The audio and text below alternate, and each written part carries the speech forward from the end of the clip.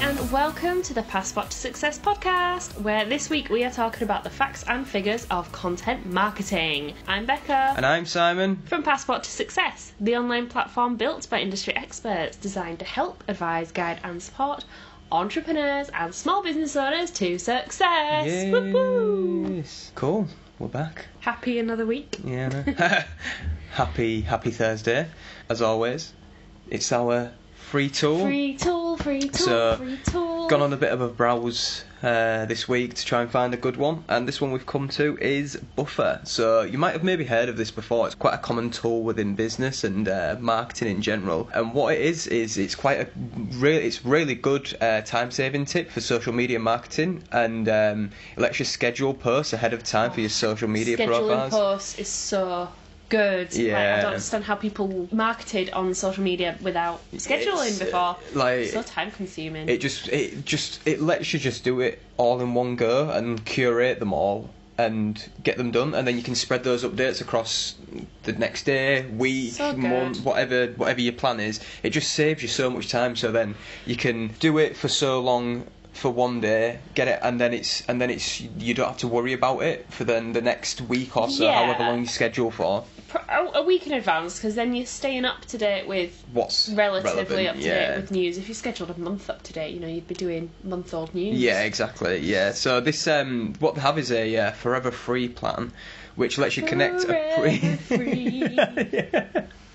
which lets you connect a profile from each network, either like a Facebook or Twitter profile, and schedule ahead 10 posts for each network. So obviously you've got tools you can pay for, and you can schedule for many more. You can schedule many more posts, but you do have to remember this is free, so there's going to be limitations on what you can do. Is it only available for one profile? So say you run two businesses, you'd have to have two accounts, wouldn't you? Yes, you couldn't just have the one account and run the two businesses from it. So it's just so it's for one account, which is great if you only have the one business. Exactly, but it is to be expected, because otherwise you'd be having to pay for it. If you do eventually have the need for more than one account, then it might be time maybe to think about paying for this sort of thing. But if you've got only the one business and the one account that you need, then Buffer is a really, really good tool to get started. How important is social media, that we keep going on about how important it is for your business to be on social media. So this is definitely a tool that you should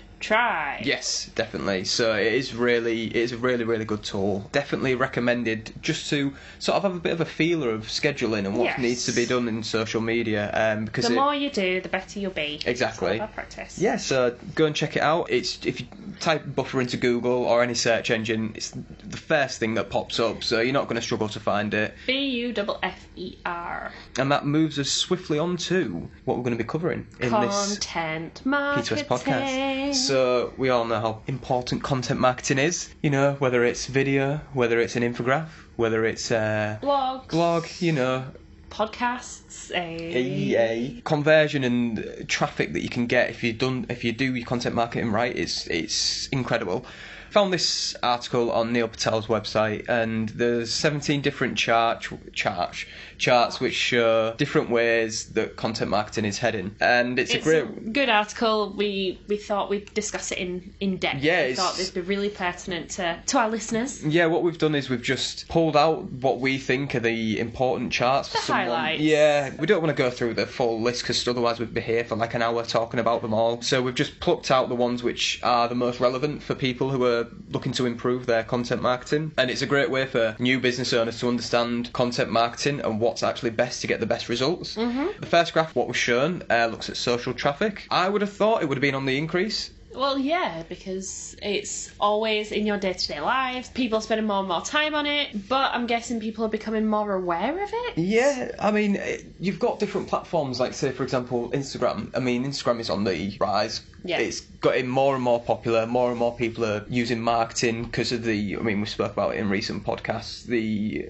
development on the shopping that you can now do through it. But social shares have actually been on the downfall since 2015. If you've been going for maybe 4 years, spoke to someone who's previously said they've had really good results from using social sites, and you're not getting them, don't worry too much, because they've been on the decrease for 4 years, and it's expected that less traffic will actually may occur. Okay.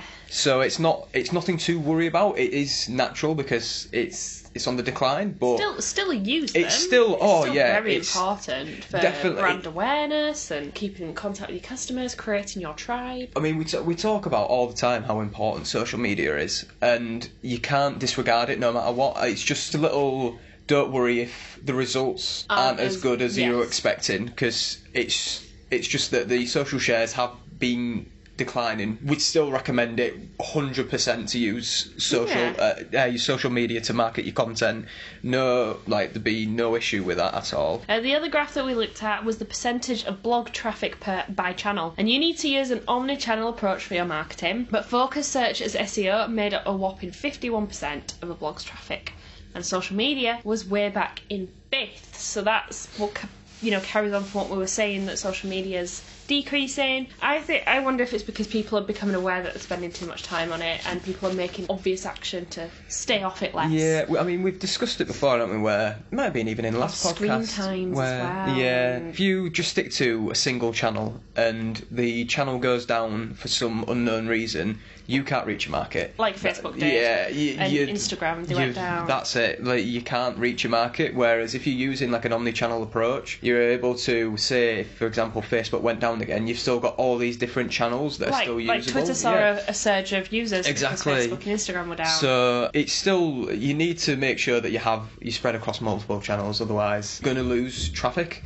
Another one is number of articles that you need to write. So according to this post, you should be aiming for around 4 to 5 a week. That depends entirely on the resources you have at hand. Don't worry if there's only one of you. Single person, it's you. Don't worry. Write 4 to 5 a week. Try and at least get 2 out a week. We think 2 is a good number to just keep your brand awareness ticking over. It keeps giving your followers, your clients, little juicy bits and nuggets. Yes. And it keeps you in their periphery, in their visual, in their memory. It gives them what they want from you, and you're making sure that their attention is still towards you. They know that they can get reliable content 2 times a week, which is perfect. And then when your team does develop, you can then start moving it to 3 to 4 to 5, and then you're perfect. If you have 5 a week, it can be too much and they might switch off. I've unfollowed people on social media because I'm just sick of seeing their posts. It's a balance, and as for length, we say, and this article says, we are over 1,000+ words if you're hoping to rank on the front page of Google. Don't write for the sake of writing, though. If it's 1,000 words of nonsense, it's better to do 500 concise words than 1,000 words. Like when you see all these jokes about people trying to make the word count, and it's just a load of adjectives. It's like at uni, I think. When I went back and I read one of my first year, what's it called? Essays, that I had to write.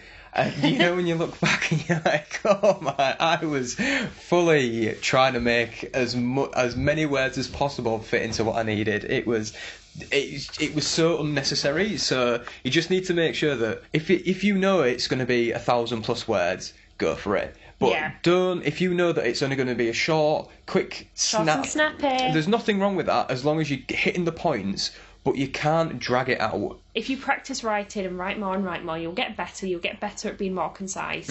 We've mentioned plenty of times that you need to have a blog on your website. It's essential to, for example, on this blog, we found that, on this article, we found that 24% of your customers first find out about your company through your blog. Yep. That's almost a quarter of, pretty much around a quarter of people found someone's company from their blog. It's essential that you still use your blog and make sure a blog is implemented into your business. And this it's like a funnel, isn't it? Yeah, it is. It actually is. It's an area which I think a lot of people, they might not have seen people in their industry using a blog or competitors not using a blog, and then they think, we don't really need one. You still need one, because the people who are interested are good. Like, your target market will be interested in the content that you're providing. Yeah, exactly. And it's paired to conversions. So if you have your audience reading your blogs, they're more likely to convert than someone who doesn't read your blog, because they feel that they know you, they've got to know your brand, they understand what you're selling, so they decide to buy from you. Exactly. Because people don't just pay for something without knowing anything about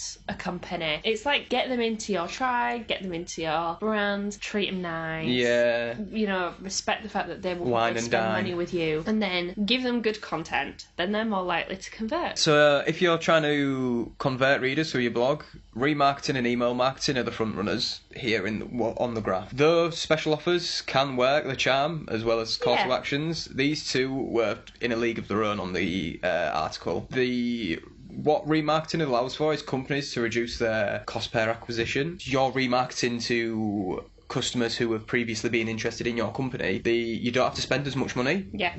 So your price drops, your price comes down, and then you're much more likely to convert readers into paying customers, and it helps you improve your blog. So you need to make sure that your blog's in really good condition as well. So you need to update content and make sure that the content you're providing is valuable. It goes without saying that you can't just constantly churn out content that's going to run out of date in a week. You need to make sure that it can be relevant for you can update it and make sure that it's easy for people to read a month, 2 months, a year down the line, and it's still relevant. It's sort of evergreen content, so you need to make sure that it's up to date, basically. Yes.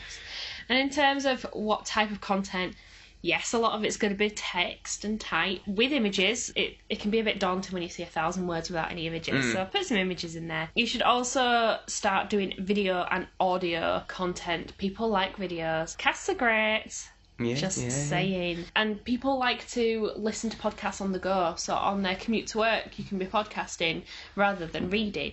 So think about other ways that you can reach your audience. If you're interested in the blog, in the article, go on to Neil Patel's site, and it's called Content Marketing Future. And if you want to look at it a bit more in depth, then he's done a huge article on it. It's definitely, I'd recommend looking at it. You shouldn't be afraid to try something new, like a podcast or a video. Your first one's not going to be perfect. No one's expecting it to be, but the more you do, the better they'll be, and you might reach some new audiences with it. That's it for this week. Thank you for listening.